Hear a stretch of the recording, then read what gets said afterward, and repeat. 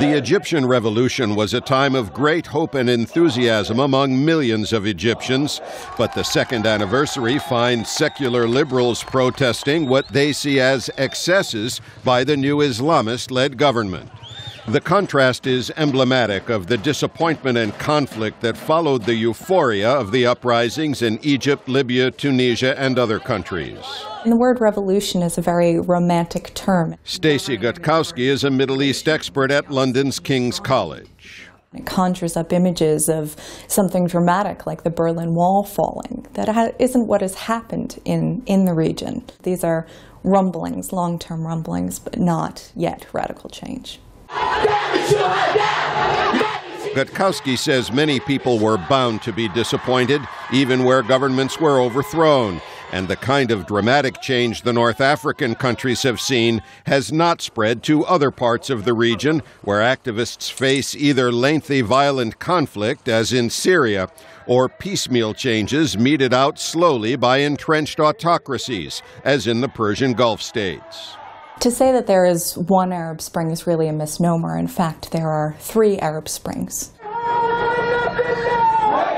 And considering the different types of governments and variety of local cultures in the vast region, that's not surprising. Certainly not to the former British ambassador to Libya and Iran, Richard Dalton, who spoke to VOA via Skype.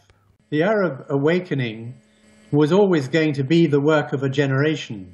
It's not a surprise that there are different rates of change, but nowhere in the Arab world has the population been untouched.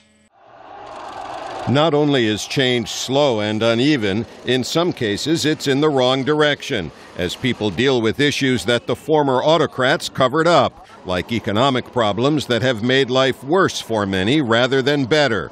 There are also concerns about the rights of women and members of minority groups. And while the region's new leaders are being tougher on the West and Israel, the autocrats' pro-Western policies have not been changed as dramatically as many had hoped. Whatever government is in power, countries have interests, and there's a narrow range of options for maximizing advantage to both government and people. So whether in the presidential palaces or in the streets, 2 years later, the Arab Spring is still very much a work in progress. Pessin, VOA News, London.